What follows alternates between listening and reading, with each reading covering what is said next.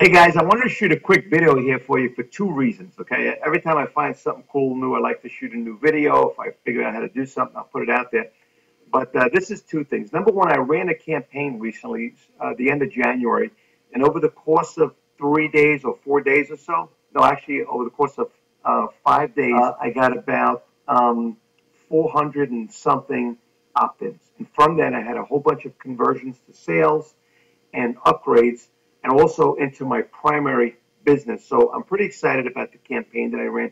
More on that later. In addition to that, I got this new cool software that I found for creating this video here that I'm doing for you right now. Now, in the past, I've always done my my videos with MovieMaker, and if you see here, MovieMaker is in Windows, where I can just, this is my MovieMaker, and I could click right here for webcam, and that will go ahead and shoot a video of me.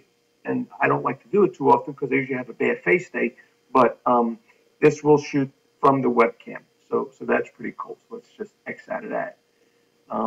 Or you can go into YouTube, and let's go to YouTube here, as I am. And when you're in, see, just to show you, that's YouTube.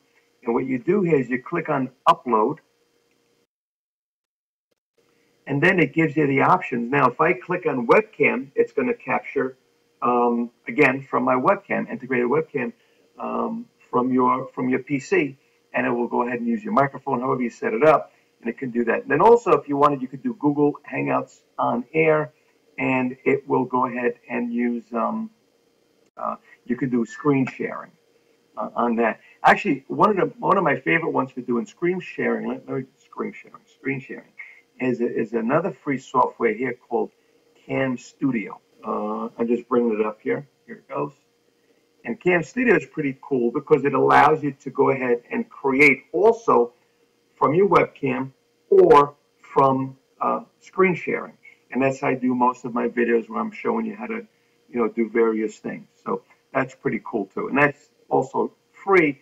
Camstudio, not to be confused with Camtasia, which I believe is the purchased version of this, and it's excellent. Camstudio is a little bit more limited, but really it does everything I needed, and you can record unlimited videos with it. But the one I'm using right now is, let me just go ahead and bring it up, is called Screencast, here it is, Screencast-O-Matic, right there. And I'll put the link also below. Screencast-O-Matic, screencast-o-matic.com. And they're all letters. There's no numbers in there.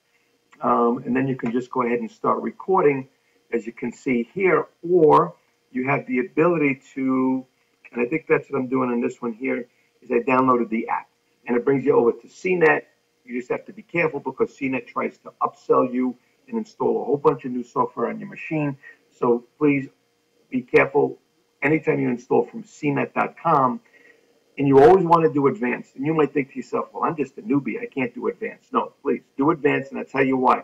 You click on advanced, it does this simple thing of allowing you to change the install options, okay? It's no big deal.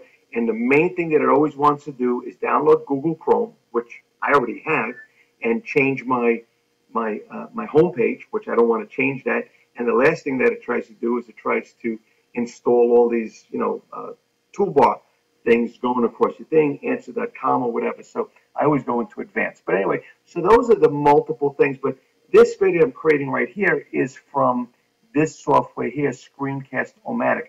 Now, it's free. The only thing with the free version is that with the free version, it's going to put in a watermark down below, I believe in the bottom left of your video, with the website, Screencast-O-Matic.com, like a little banner. I don't believe it's clickable, but it just puts that on there, which is cool. And you're limited to a 15-minute video, and there's some other things that are missing from it. And really, if you wanted to, you can go ahead and take multiple 15-minute videos and put them all together with the MovieMaker that I just showed you. But if you want, you can upgrade to the Pro version, which is what I did. And, I'm able to update to the Pro version because of the enormous amounts of money that I'm making, I was able to afford the pro version. I don't know if you guys are going to be able to afford it. Let me tell you how much it costs. It's $15 for the year. That's all it is, $15 for the year. There's no affiliate link. I don't think there could be because there's no money to go around at a $15 price range. But it's pretty cool because it's I mean, to me, that's considered free. And I think it's every year you'll have a $15 fee, and you know, which hopefully all of you can afford, even without having to reinvest your profits that you've made within your Empower business or whatever primary business that you're running. So anyway, I wanted to share that. And the cool thing about this is that number one, I'm able to share my screen, and I could put in the size of the screen I want to share. And right now, I'm just doing a small window.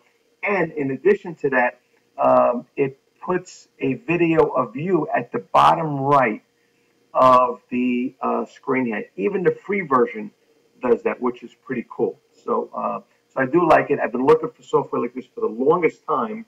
But right now, I'm going to go ahead and stop this video. And the steps that I'm going to do, once I stop this video, the Screencast-O-Matic is going to bring up, it's going to go back to its website. I'm going to be able to name this video. I can't show you now, obviously, because once I hit stop, the video is going to stop recording. But it's going to, you can go ahead and test it out yourself. It's going to ask me to name the video, and it's going to ask me where I want to publish it. I can publish it directly to YouTube or to various other places, but I'm going to save it directly to my PC, to my laptop. So I'll give it a file name, and then I'll say save to file, and then it asks me what format I want it in. I'll put it into MP4 format, which is friendly all over the multiple platforms, and then I could go ahead and do myself, upload it to YouTube or upload it wherever I want to load it to. I do want to share that with you. I hope that helps, and we'll see you on the next video.